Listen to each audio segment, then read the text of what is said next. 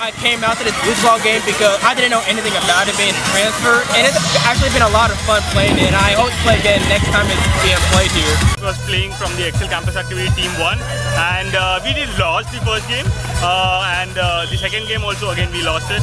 But overall experience was fun. The reason I came out to this event was because I did it last year, so I thought it'd be fun to do it again.